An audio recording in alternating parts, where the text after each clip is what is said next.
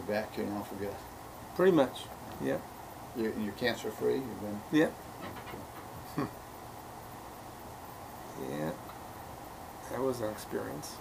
Well, from a financial planning point of view, 65 is Medicare, so 64 is a lot. That gap when people retire and don't. Like my stepfather turned 65 this August. He rolled the dice for like 5 years without insurance. Oh. And wow. You just don't know what's going to. Yeah. No matter how healthy you are. Yeah. You look pretty healthy, Yeah. So it can happen anywhere. Yeah. That's for sure. It surprised me. I was expected, or I was planning on going, and when I exited that whole thing, I was about a month away from getting on my bike and going to Great Lakes and dipping my toe in all 5 Great Lakes trip. Didn't do that.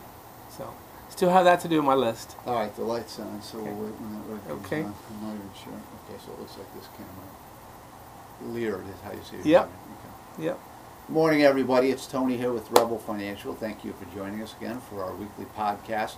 Today's guest from the Compost Exchange is Ray Leard. Ray, thank you for joining us. Thanks for having me. So the Compost Exchange has to do with neighborhood recycling of compost, and that's what we're going to talk about. So before we get into that, I want just a little bit about you. Tell us because you are from Columbus. You moved away for a little bit, and you're back. So tell us, what brought you on this journey? How did you get into this? I moved to Athens, Ohio in 2007, and I had a food company for 30 years and moved back from Norfolk, Virginia, trying to grow it some more in Athens, Ohio. So I built a big building, 12,000 square foot warehouse, 7 acres of land. And along the way, between 2007 and 2010 or so, kept hearing about composting at the farmer's market, which is very vibrant down there, and just other individuals. And so I kept questioning, why doesn't somebody do it? And nobody wants to risk the money. And so I said, it's something that's really needed, so I did it. And I opened a Class 2 Ohio EPA licensed facility down there next to my big building. It was about, this composting was about 7,000 square feet. And worked out real well. Had a booth at the farmer's market. They thought it was crazy. They're going to pay you to bring their food scraps? And I said, yeah, and it worked out really great. And so in 2014 or thereabouts, I decided to end the run with the food business, decided to sell the whole thing. The local recycling people, that was done by the Solid Waste District. They ran the recycling, a nonprofit. They bought the whole thing, and they actually kept the food waste recycling part of it, and now they do everything down there. So, but anyway, in 2016, I came back to Columbus, opened 3 drop-off booths like I had done at the Athens Farmers Market, Worthington, Granville, and Newark, and that worked out well. And at the same time, I met 2 guys that I hadn't seen in a couple years, and they were they're just starting up a thing called Innovative Organics Recycling. And I decided to become partners with them. So the last 3 years, I've been helping to grow that business. And back in May this year, I decided I had done what I should do there, and they were on their way. And I decided to leave Innovative Organics Recycling and go back to the Compost Exchange, which I had done all the time on the weekends with these drop-off booths. So I was working 7 days a week. It was crazy. And so I decided to go back and just do residential food scrap recycling. And that's kind of where we're at now. Okay. So let's come back a little bit, because I think most people want to do what's good and right for the environment and such, but we don't for a number of reasons. So let's talk about why composting is important. When we're not composting, what is the damage? Well, like last year in just this county, let alone the country, but in this county last year, 150,000 tons with a T of food scraps went to the landfill. Okay. With all the work that we did at Innovative Organics the last 3 years, last year we recycled and diverted only 2,000 tons. So there's a lot to do. And the reason why those materials shouldn't go to the landfill is that the landfill materials they're put in there and then they're just covered up, which means there's no air. And to produce a product or end result that is beneficial to air, water, and soil, okay, things that we all need, those materials need to go, they need to stay aerobic or have oxygen in and amongst the materials. But it goes anaerobic in a landfill. and they break down, but they break down differently, and they create methane. Methane is a atmospheric gas. It's 25 times worse than CO2. Worse for the environment. For the global warming thing that some people will dispute, but and that's reality. It's 25 times worse than CO2. Okay, and so plus the other benefits of better soil, better water. There's no when you use compost, you don't need fertilizers. There's no runoff into Lake Erie, that type of thing. Right. All right, and a lot of benefits. Local jobs. And I always tell people this one thing is that food scrap recycling is created. I call it a locally produced natural resource, because when you're in your kitchen and you're doing that salad or making whatever you're making, and you have something that's the outer, maybe it's an apple core, banana peel, and you are right there, and you can either trash it or compost it or start that process of recycling that food. So you create that natural resource at that very moment. And I think that people realize, gee, yeah, that's what we're doing or not doing. You're also at that time, you can put it in the landfill, and you're doing that. Methane, right? Yeah. Right? Or do something, and that's all the difference there is. When I was with Innovative Organics, I was the guy in charge of the commercial accounts, and I would go and you have that opportunity right there in the kitchen. Boom or boom, and that's because you put it somewhere. It doesn't. Those 150,000 tons, they don't get there magically. Right. We do it one peel at a time every day, all of us. Yeah. And so, how do you fix that? Simply put it here and get used to taking that container to the right place. Yeah. And that's from that moment, that's pretty easy to kind of okay, I can do that. Most people, they can do that. Right. Make it easy. So, so the numbers you said, we put about 150 tons, and you 150,000 tons. 150,000 tons, right. Right. And was it 2,000 tons? We did 2,000 tons last. That's not a bad start. I mean, no, it's not. But it's just again not a whole lot. All the effort that we expended to get there, and but that's the mission. You might ask, well, aren't you tired, Ray? No, man, because it's a mission thing that this needs done. It isn't that hard to do if you have the right infrastructure, if people understand why they should, and then they're quick at the farmers markets, right? Right. They're quick to, when they walk up to the booth that we have there, and they'll quick to say, well, okay, now that I understand why I should, you got to make it easy, you got to make it convenient, and you got to make it affordable, and we've already done that. Right. So as long as you have this system, this infrastructure to receive it, and then the system that gets people to realize this is not real hard, right? And because they think it is, right? They think it's going to smell, right. And it doesn't if you do it right. Yeah. And so it's just about having the right system. You had mentioned too, one of the benefits. It's great that people do compost in their backyard, sure. But there's drawbacks to that, right? Let's talk about that. Yeah, and in many cases, they don't have enough carbon. A good compost pile needs carbon, nitrogen. Carbon comes from wood chips or brown material. Nitrogen comes from the food. Airspace or porosity in the pile, right? So it can't be compact. It's got to have, and that's where the chips or leaves come in, because they create air pockets in there, at least initially. And you need moisture. Moisture comes from, in many cases, just the food waste itself, or if it's a pile outside, it rains, right? And so as long as you have those four things in the right proportion, that thing will start cooking away. And so most people don't have enough carbon. Okay. All right? So that's one thing.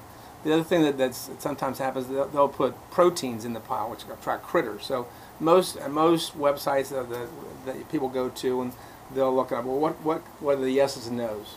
Well, most will say, no meat, no fish, no chicken, because it attracts critters. Right? So in a commercial facility, like ours, the one at Innovative Organics that I was with, we have a big grinder. And so we take the material, we take compostable serviceware, the plates, the clamshells that many restaurants serve now, but there's no guarantee that they'll want to, but they serve that. It's a really good intention, right? But the place like Innovative Organics, it does take clamshell serviceware that's made from plants.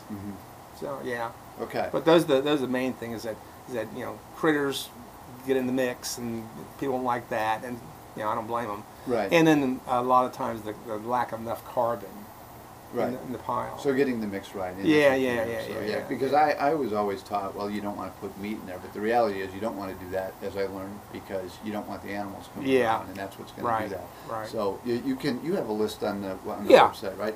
So if you go to, and we're not going to do that now, thecompostexchange.com, poke around there, and you will see a list on there of do's and don'ts of that. So, so let's talk about the back end of this. They give you the compost then.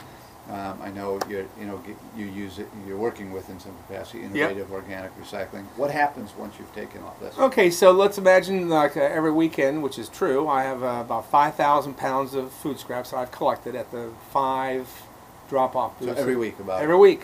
That much. Wintertime, summertime. Wow. People ask, because we're farmers markets and they close, they'll ask, sometime like right about now when they walk up and they're considering it, what happened in the winter?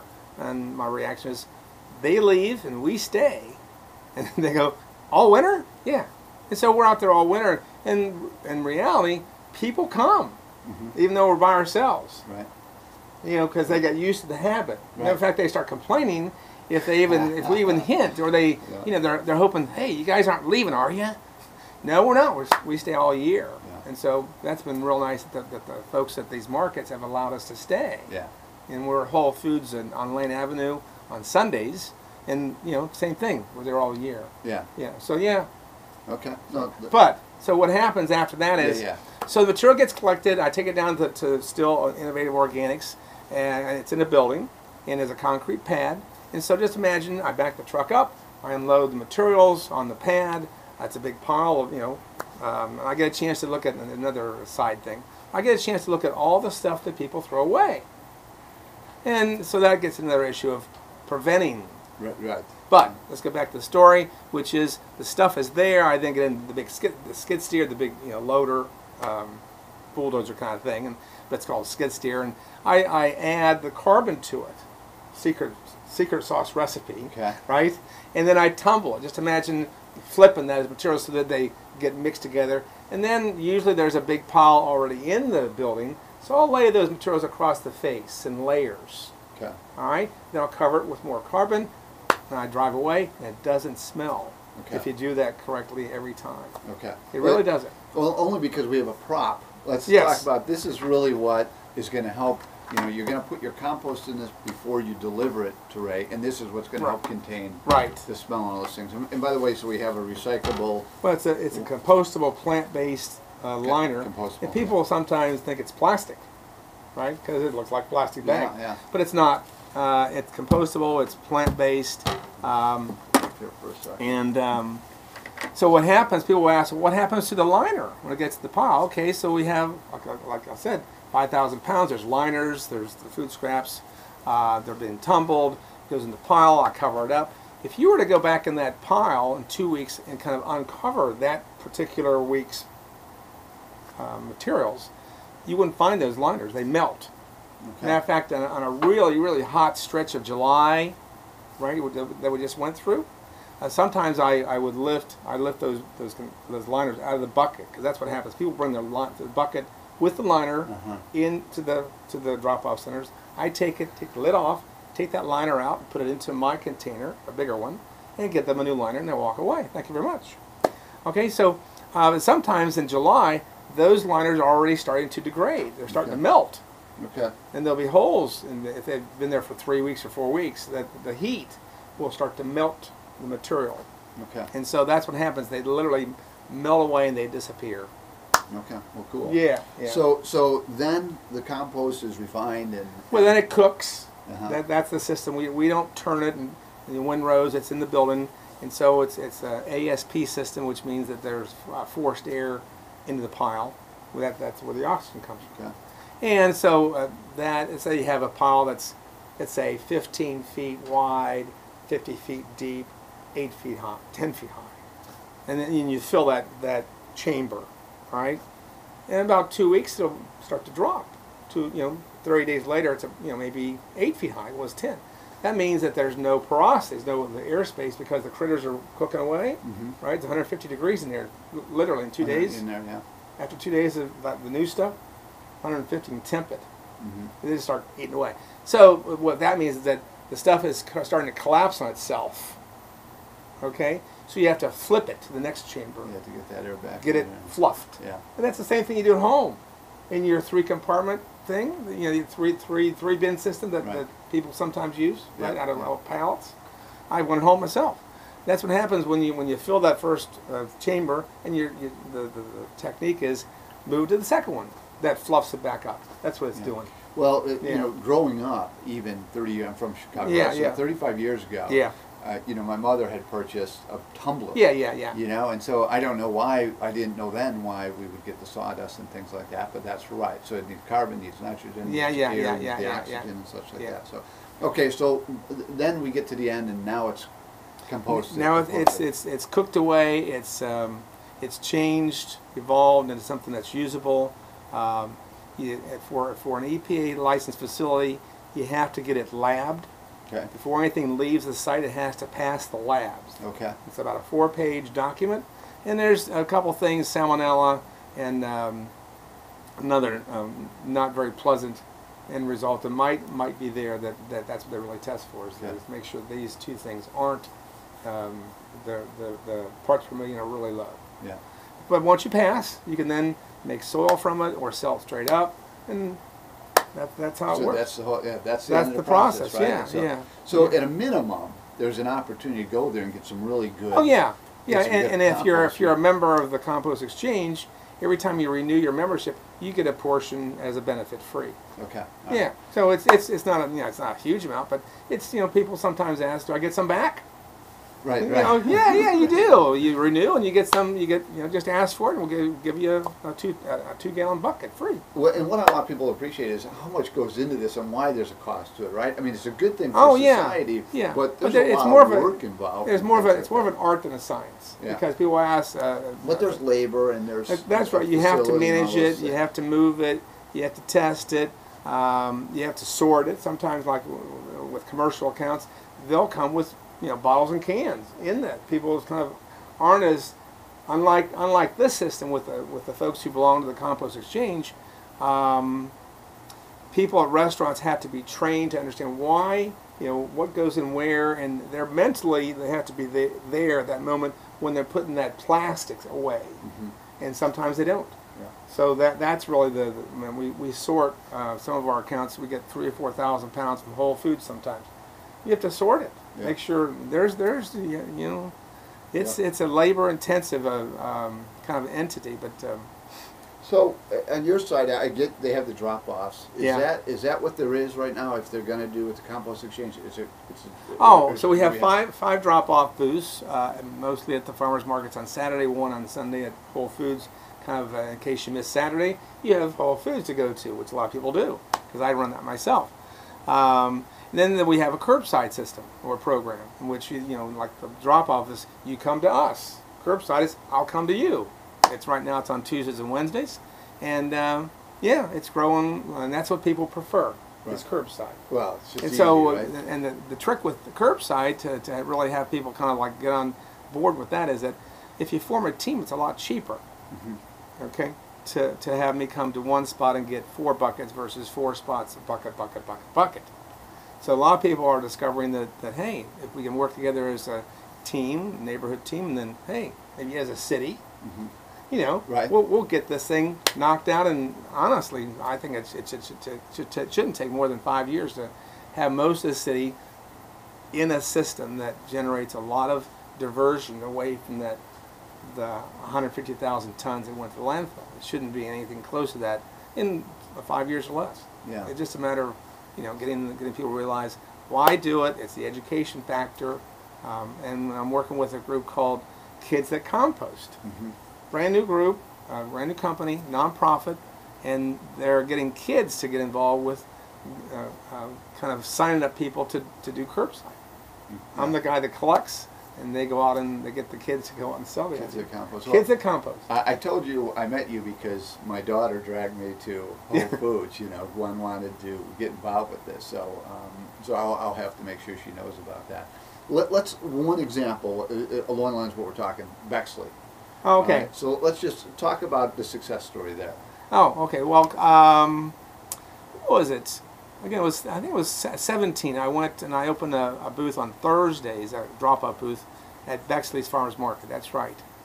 That was a year later.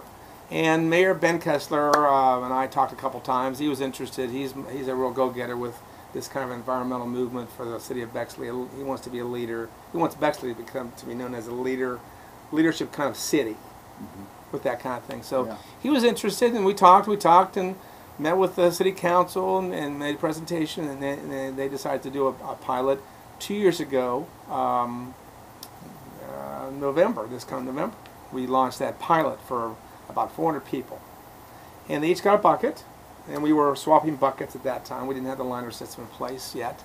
So we delivered the buckets and started collecting, and people liked it, and to go through that other example with the recycling people, one of the things that really made it successful, I think from their point of view, they really liked it, was that we would on purpose place the buckets in the same spot, perfectly placed every week, and they kind of noticed that because the other recyclers didn't. We were really crazy about the consistency. And as simple an idea as that is, I mean, how hard does it take to pick up the bucket where they put it, the resident, and put it in the same spot so they would know it was one, it was changed, it had been done, and two, it was neat, it was organized, and they weren't used to that. With not a pile of compost lying around. We never had an issue with scraps that fell over, fell out, or dropped, whatever, and they discovered it, and they really liked the fact that we something as simple as it really is, that we cared enough to do that consistency every week. And so the city liked it, the mayor liked it, they voted to do the whole city last fall, so we went citywide in February of this year. And initially 850 some signed on, and there's let me not forget that one issue. But, and now they have about 1,200, according to George Hunyadi, who's the owner of Innovative Organics, and he still does it, and they're growing it. Every month more people sign on, and as long as they're consistent, people will like it, and they'll get probably, of the 4,400 residents, they'll probably get maybe 2,000 eventually. But that's really the secret of it, is that of that success and this success with what we do, is that people who sign on, they're the ones that well, I've been doing 7 years, uncorking, taking the lid off buckets, right? Right? And in 7 years, I can still count this many fingers, the number of uncorking lids that doesn't belong there comes out of my mouth. Okay. I mean, literally, the folks who do this, they're mentally there at that moment, right, when they have to decide that where does this go, where does that go. Right.